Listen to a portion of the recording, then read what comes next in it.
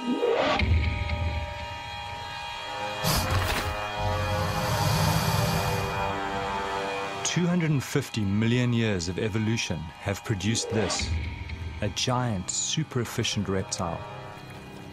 It's the Nile crocodile. Until recently, diving with these dangerous creatures was considered impossible. But as with any predator, it's how you engage them that's the key. And I'm about to put my belief to the test.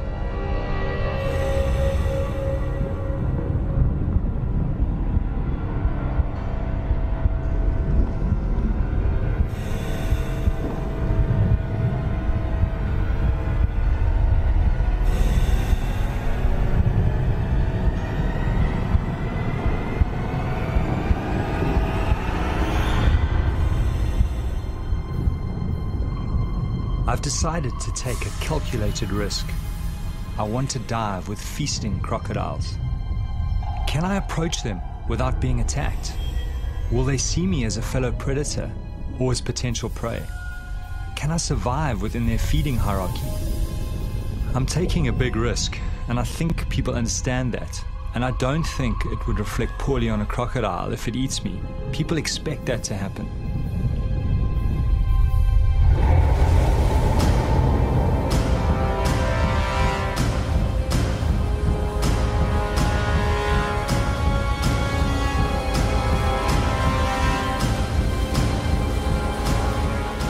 My name is Roger Horrocks. For the last 5 years, I've traveled Botswana's Okavango Delta, finding out more about these prehistoric predators. I've joined them underwater and discovered they are not just simplistic, ruthless killers. They are capable of an unsuspected tolerance. Now I want to test their ultimate acceptance by diving while they are feeding.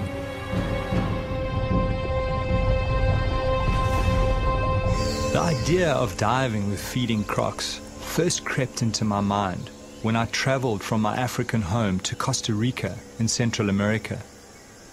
I'd gone there to find Chito Graham, the extraordinary crocodile shaman of Limon.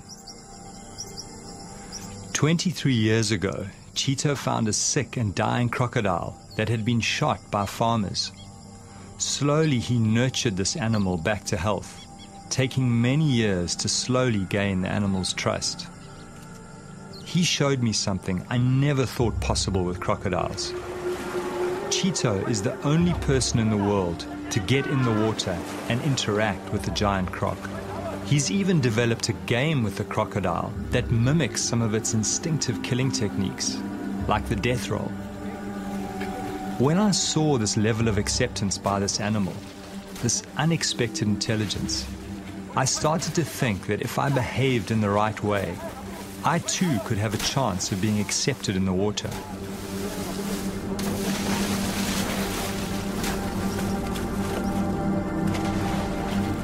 As I watched this man and this predator together, it forced me to rethink crocodile nature, and the seed was sown to set out on my quest.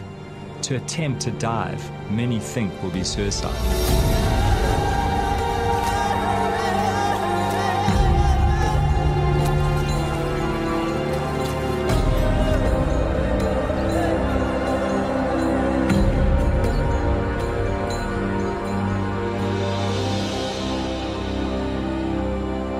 What particularly intrigued me was that somehow the croc can tell the difference between the food Chito gives him and Chito's hands. To come out of this alive, I will need to prepare my mind very carefully.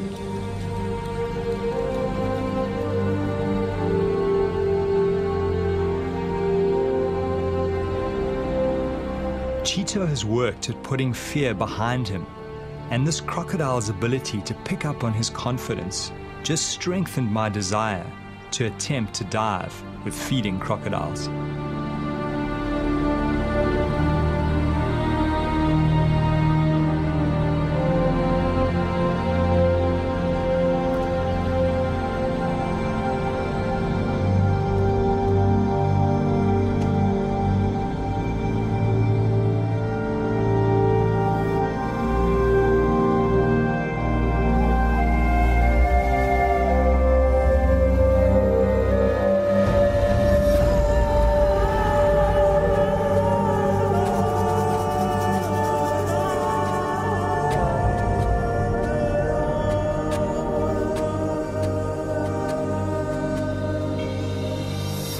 Every winter I return to my old diving ground, the Okavango Delta in southern Africa. In the swamp live some of the biggest and most aggressive crocodiles in the world. It's June, when the great flood brings the clear water. All my primal senses start to come alive as I prepare my mind and my body. Over and over, I'm at the feast, calm, unharmed.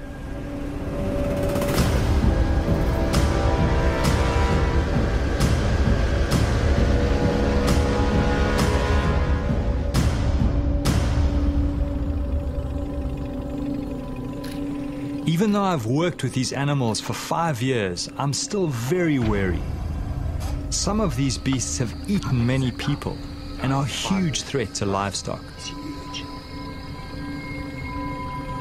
My theory is that reptiles, when feeding en masse, drop their territorial aggression to avoid injuring each other. This huge male is very aggressive and not an ideal diving partner. But I'm hoping that this behavior may shift when he is with multiple animals and can smell food.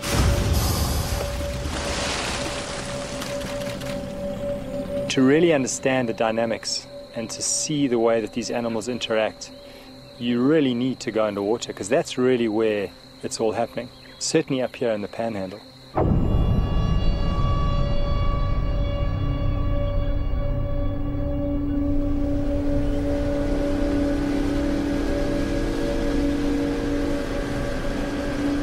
Greg Thompson is the top guide in this area.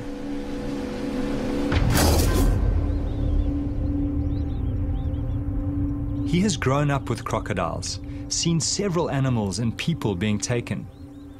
I rely on his judgment to keep me alive, but this is new territory. Nobody has tried to dive with feeding crocodiles. How do you think those crocodiles, will respond given that, they probably have to defend that prey against other crocodiles who will pick up the scent? That, I think, is going to be one of the unknowns.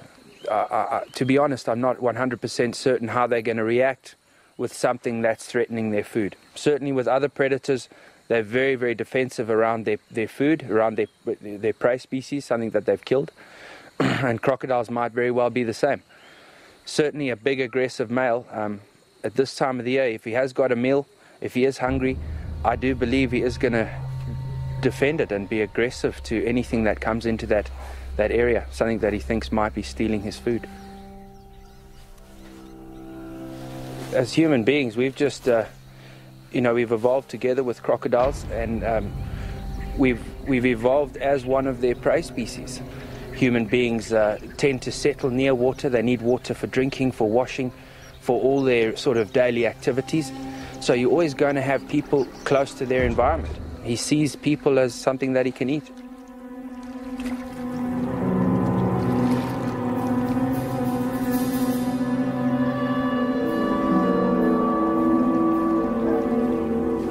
Greg takes me to a nearby village close to the river.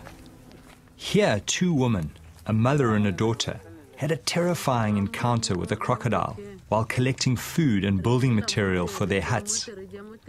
Resi Sashuma lost both her arms. She has a young child to look after. Mother and daughter now live by weaving baskets with only one arm between them, somehow surviving against impossible odds. The croc that attacked them was only about 2 meters long, but very powerful.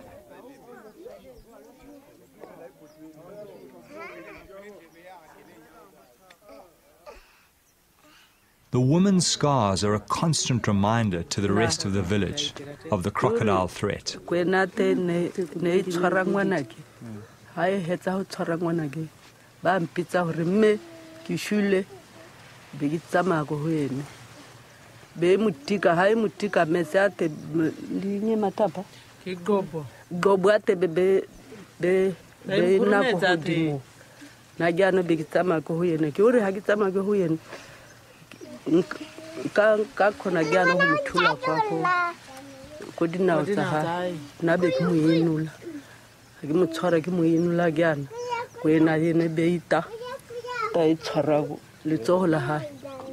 Their horrific story haunts me.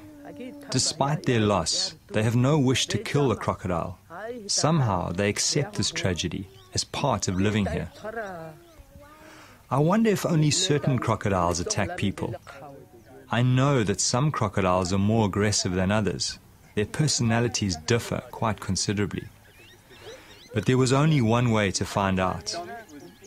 I go in search of the crocodile that attacked the woman.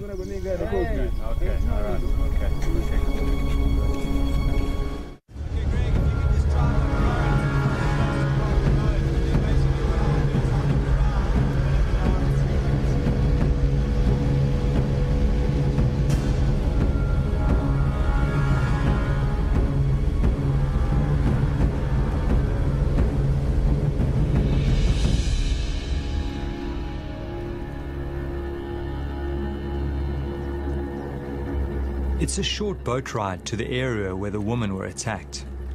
Crocodiles are territorial and so very likely to be in the same place.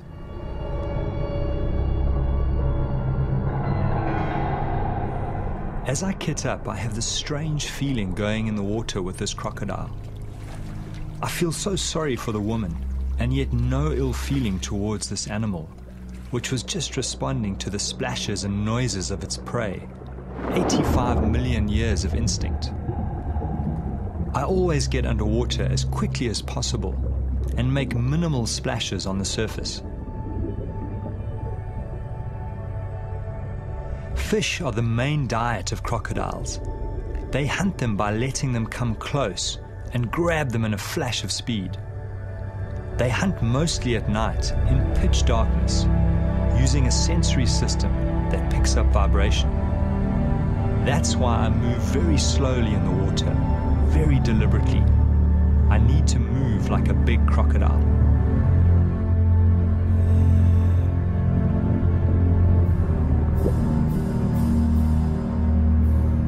The fish become skittish. I sense a big predator close by. Knowing this is potentially a man-eater puts me on high alert. It disappears quickly under the papyrus into the maze of underwater tunnels.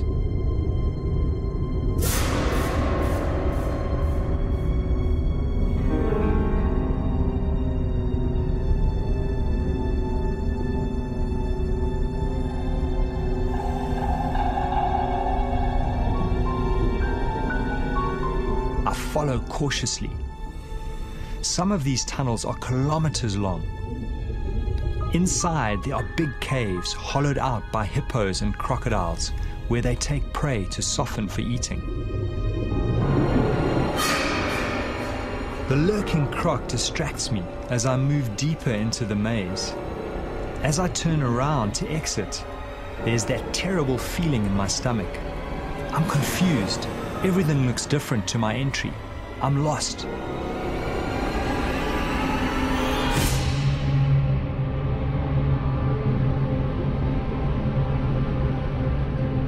It doesn't help my anxiety to find the remains of one of the crocodile's last meals.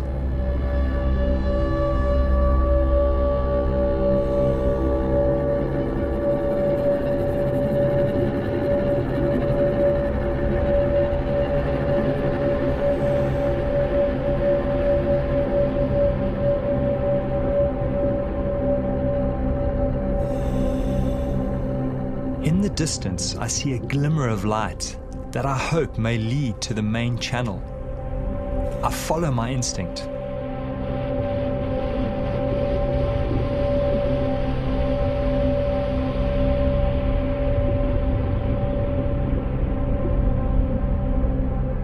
It's a huge relief to be back in the sunlit channels.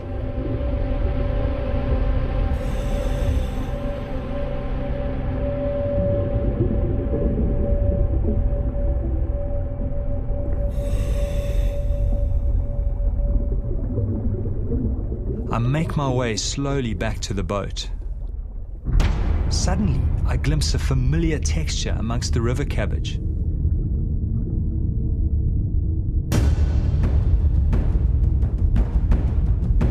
The crocodile has backtracked and exited the maze. I remind myself that these smaller crocs are often the most dangerous. All seems fine at first.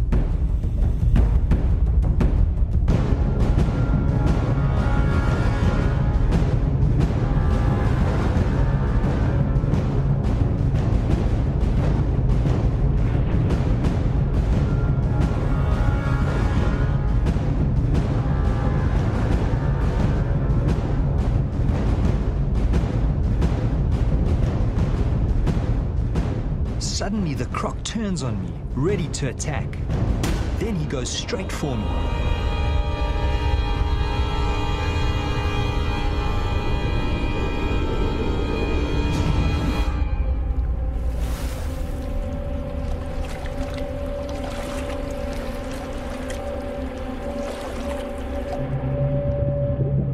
It was difficult to see his size because just his tail was sticking out.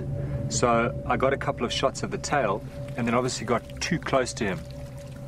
And he suddenly moved out and started sort of slowly swimming down current. So I swam after him and he went faster and faster and faster.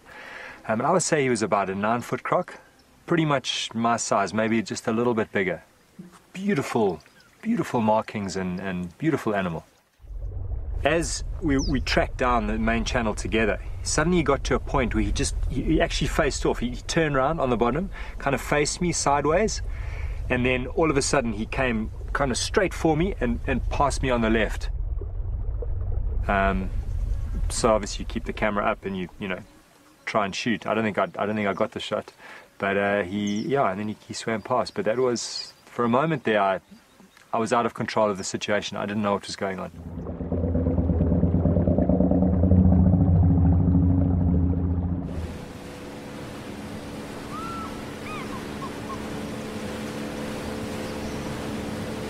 Traveling back past the village, we get word that a cow has been taken by a big crocodile and has been seen dragging it downriver. For the villagers, this is bad news. Cattle are their currency, their symbol of wealth. But for me, this may present the chance I've been waiting for. With the smell of the fresh carcass, a huge scent trail is moving downriver, calling all the crocodiles to focus on this one large food source. I worry that they may drag it underwater and I'll never see it again.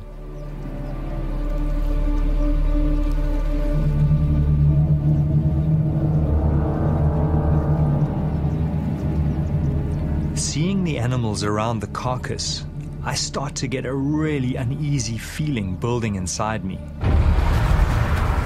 Greg is cautioning me against getting in the water alone under these circumstances. He thinks these animals might see me as a threat to their food and attack.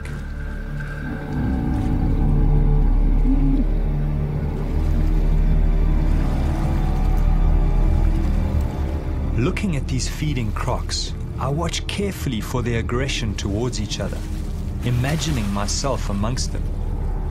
They seem to be very accepting of each other, but how will they react to me?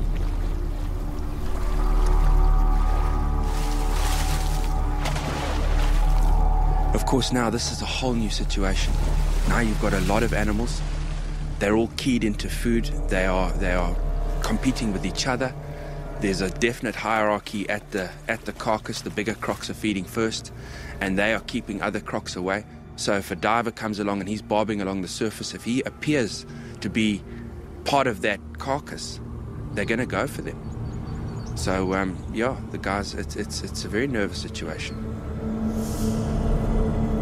I need to try and put Greg's mind at ease. I decide to show him something else I'd experienced in Costa Rica, something that reinforced my belief that if you approach crocodiles in the right way, they can react well. What's your sense of that? Look, I mean, there's still a lot of unknowns in what you want to do. Greg remained wary as I showed him what I'd seen in Costa Rica. I spent several days with a crocodile caller, Juan Betreo, who has built a remarkable relationship based on food with a number of wild crocodiles. What I found most interesting is that the crocodiles don't go for him, but rather choose the small food morsels that he gives them.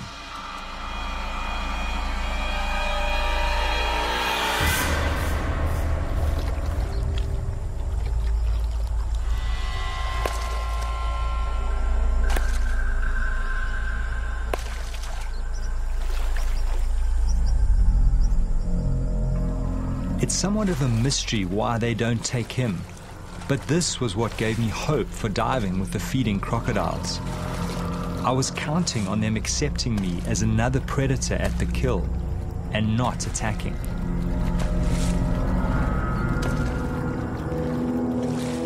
The crocodile calling art took Juan several years to develop. He slowly built the trust of the animals, drawing them closer and closer to his body.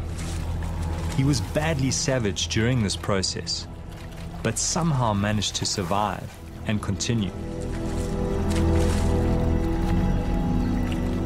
Juan has even taken his relationship further, and the crocs allow him to touch them. He shows a side to crocodiles very few know. People think I'm crazy sometimes, but it's these small things that give me confidence as I plot the feast in my head.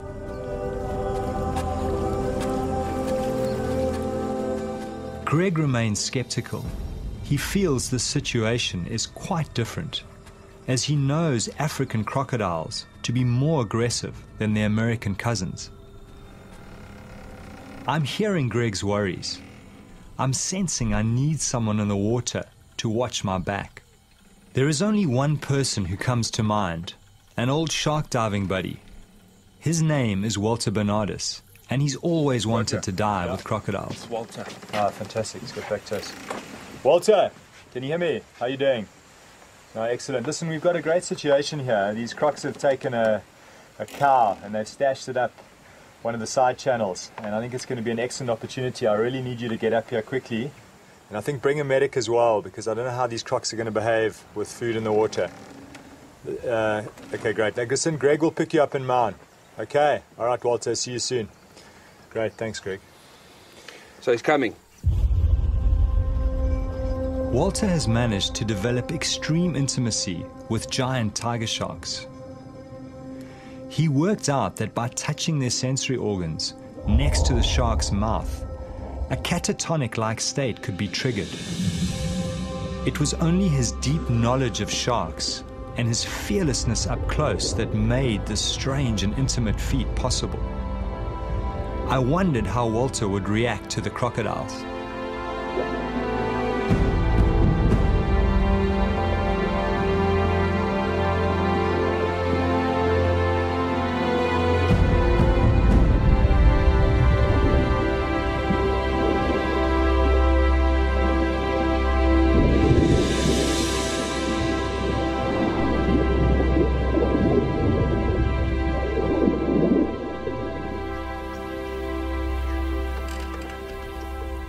Now I'm stressed about the time. I need to get in the water as soon as possible to get Walter used to the crocodiles. I'm also worried because water clarity is dropping as the current is starting to decrease. Welcome, man. Good to see you. Good to see you too. Come aboard, man. Fantastic. Walter has brought with him Ainsley McClarty, experienced paramedic, recently back from working in Afghanistan. Good to be here finally. Now there's no turning back. The fear starts mounting as we speak of what we face. The water pulls me, and at the same time, its depths haunt me.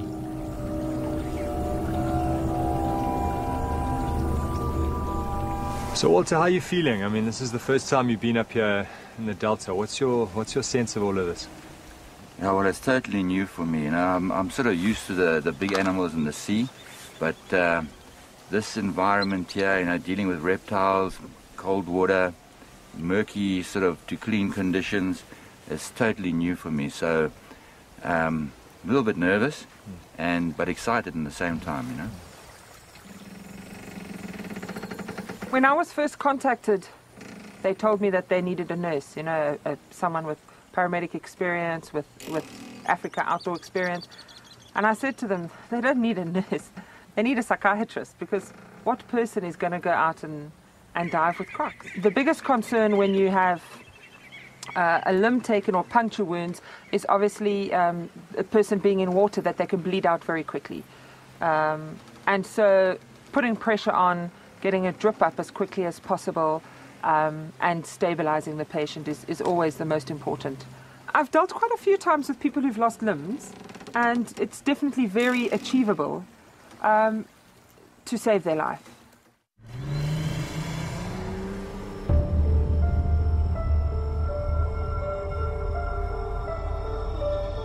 We probably have a 24-hour window to realize our quest. Once the carcass is finished, the crocodiles will disperse. We have to find the carcass and try to dive late this afternoon or tonight, even though it increases the risk factor. This might be our only chance. This is what I love most. This is my world. Fear is something I've learned to control and understand. The dark is part of our deep evolutionary past, because for thousands of years, big predators hunted our ancestors at night. You know, it's hard to explain why we do it. You know? Why do we do it? We do it for the excitement, we do it for the challenge. And I realize that what we're doing shatters the perception that people have of these animals.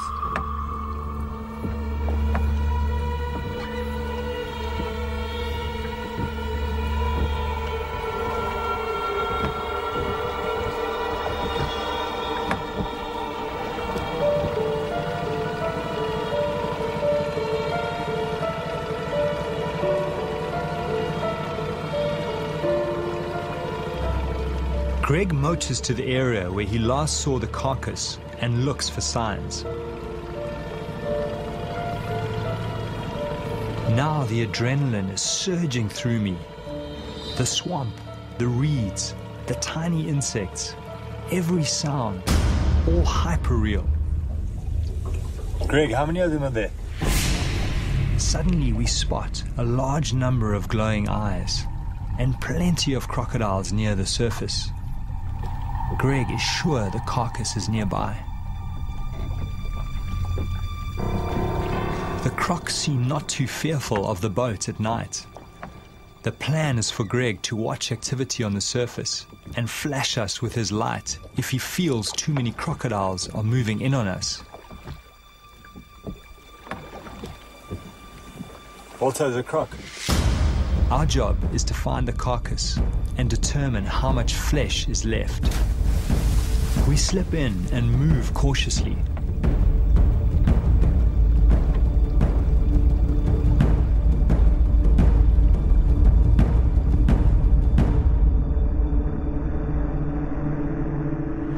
The crocodiles are patrolling the surface. We get underneath them and soon find the carcass jammed under the bank. Walter finds part of a crocodile's tooth broken off in the carcass bone. I was relieved to find some meat still on the carcass.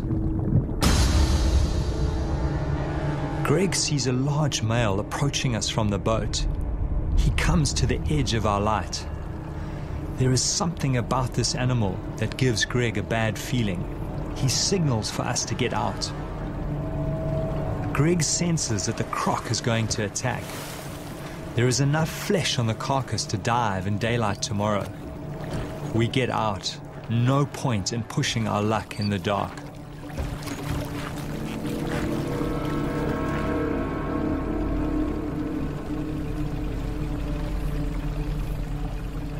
How's that tooth in that femur? Actually brought it up with me, eh? Let me have a look. Oh, that's incredible. Obviously broke off when they were biting into them, because their bite force is amazing. And apparently this ridge on the side is what they use to actually, when they lash out, you know, bash into other animals. Now's a good time to tell me about all that stuff, eh?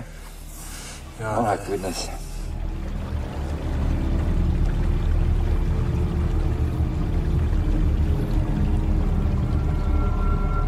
Early next morning, the whole team prepare themselves for what lies ahead It's our last chance before the crocodiles finish off the carcass and disperse. Well, I really am feeling that same that tension, you know, and it's a, you know, we are going into an unknown territory, and what is a bit nerve-wracking for me is just the number of animals. I'm anxious on the inside. I'm concerned about these guys diving and what's going to happen. How many crocs are there going to be? How are they going to respond to being interrupted while they're eating? Are they going to be functioning in a pecking order and see the divers as a threat? I mean, who knows? So, yeah, this is crunch time, and I'll be far more comfortable when it's over.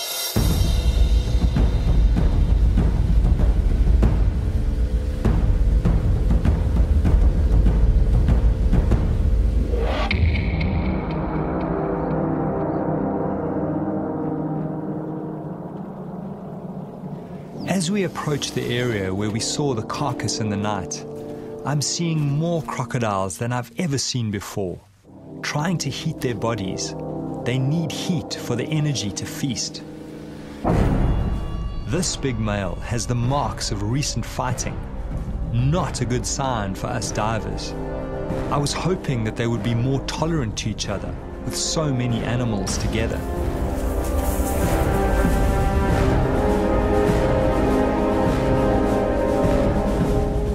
Greg spots them.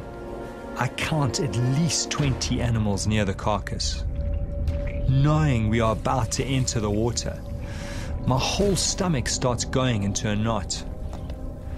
I focus on breathing, put all the good encounters in the front of my mind, and push the nightmares away.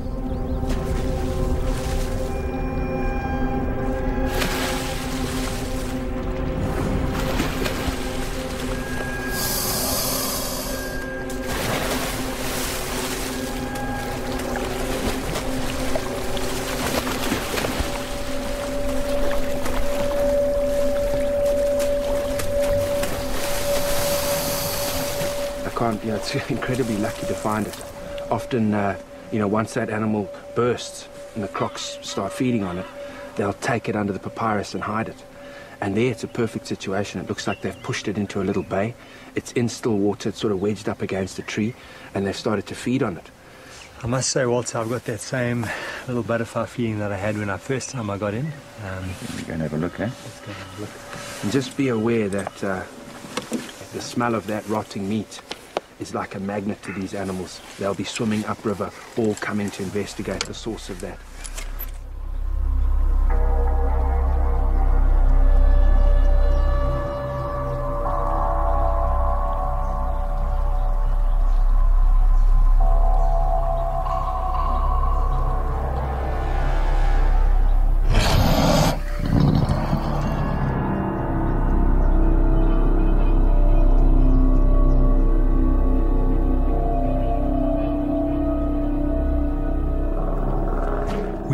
Into the water, some distance from the carcass. Crocodiles don't like boats in the day. Just be careful, eh? As we enter, I'm startled by a crocodile right under the boat. I control my fear as I try to see where it's gone. The visibility is so bad, I can only see 4 meters, less than the length of some of these crocodiles. To make matters worse, the current is exceptionally strong. Should we abandon the dive? These conditions are frightening. I push my fear aside and move towards the carcass. Crocs seem to be everywhere, following the smell of the meat.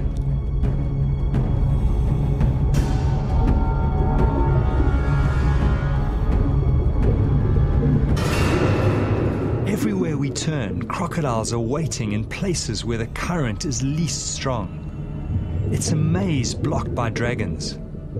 I find it hard to read their body language, but none seem to be showing aggression yet.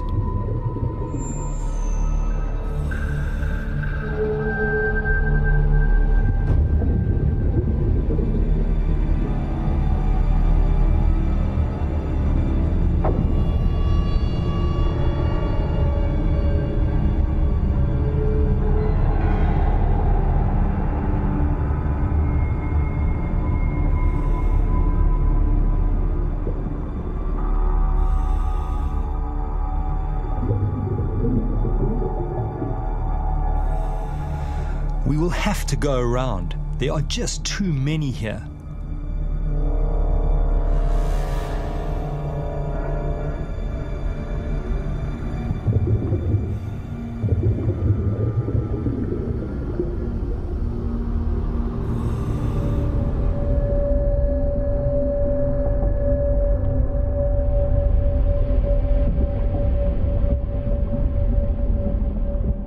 I'm surprised no crocodiles have confronted us yet. We are well into their feeding territory.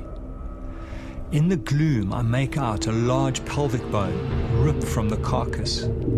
Amazingly, no animals challenge us as we approach it. Do they somehow know we pose no threat to their food? Or are they just waiting to attack?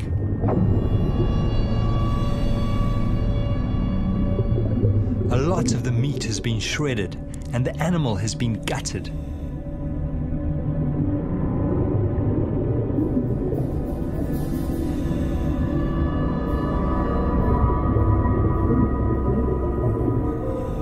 Walter watches my back as I inspect the carcass. There are huge puncture marks on a leg bone.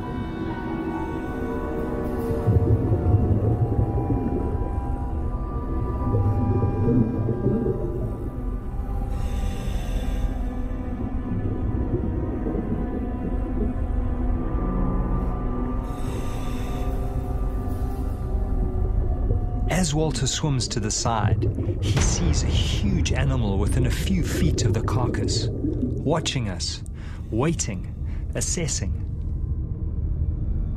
The biggest challenge lies ahead.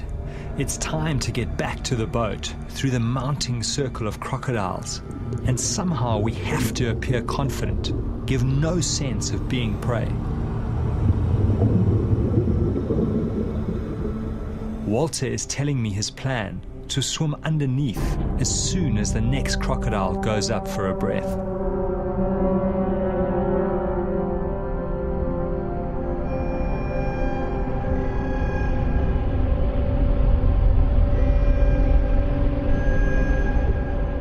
As we take the gap, we bump right into another huge male.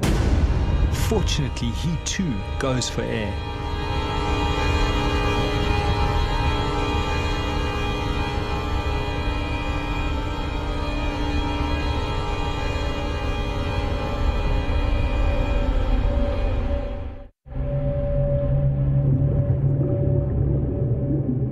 As we swim through the maze of crocodiles, the strangest thing happens.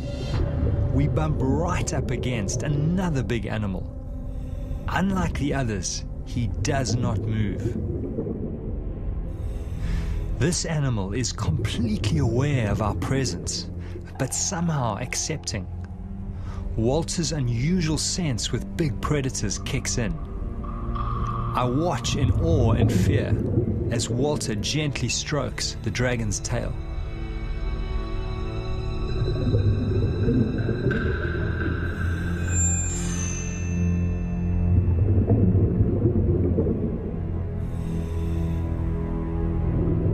Then something happens that I could never have imagined.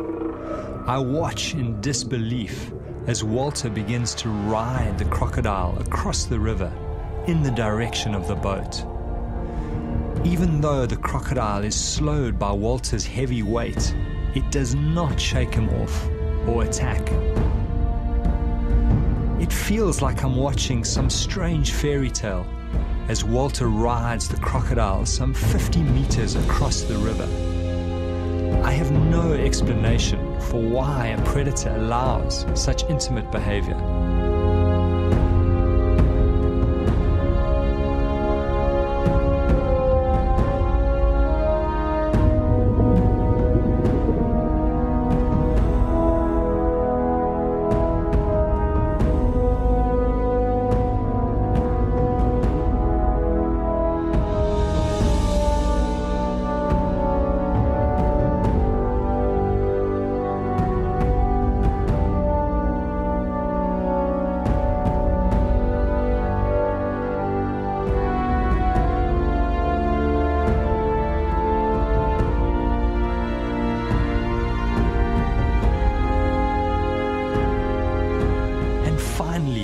flicks away.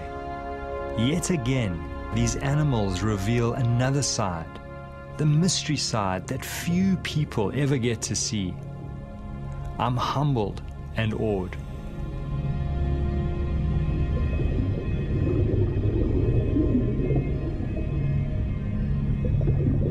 Yeah, you get a feeling with some animals, you know, they will let you interact with them, let you touch them, others won't. This particular one, obviously, I didn't know what it was going to do when I first touched it. I didn't know if it was going to turn around and try and bite, or when I held on properly, if it was going to have an adverse reaction, but it didn't seem to mind at all. It just plodded on. I just put it into low range and it just went into that current. Yeah, strong. And it was fantastic, man. I think you got away lightly, to be honest. I mean, I've caught small crocs and other reptiles like snakes, pythons, where I've grabbed them by the tail and had them whip around and try and bite the disturbance behind them. So that's always what I've thought. If you do that, if you try and grab a croc by its tail, it could very well swing around and bite you. So I'd be very cautious if you, in future, I wouldn't try that too often. Now, I was expecting that any second because, you know, you've seen how these animals react to other things in the wild, and that's why I was extremely gentle in the beginning, and I was expecting it to rear around and sort of have a go at me, but it just kept on going, and all along the more weight I put on it, the more I thought, okay, it's going to turn now, until I was completely gliding along with it, and it just accepted it. So I sort of got a little bit more at ease because you don't quite know exactly how it's going to react. But this one reacted beautifully, you know. It's amazing. I've certainly been very nervous a lot of the time, being stuck here on the boat, having the guys get in the water near feeding crocodiles, getting in the water at night, doing, you know, all the kind of things that have always been sort of no-go areas, things you just don't do with crocodiles. And here the guys have been doing it. And, you know, to be back here at the boat, the divers are back in the boat. They've got some stuff. They've seen some amazing things. They've learnt a lot. To me, it's a huge relief, just knowing that this is all behind us, and we've sort of survived this little escapade.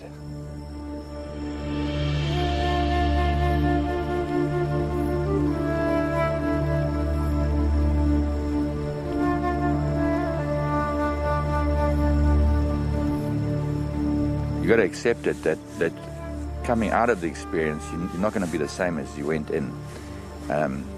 Something shifted, but it's certainly I'm not the same person when I go home in a day's time.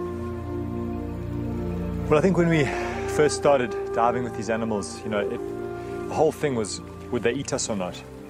And having kind of broken through that barrier, as it were, that's just broadened my whole perception of how intelligent these animals actually are.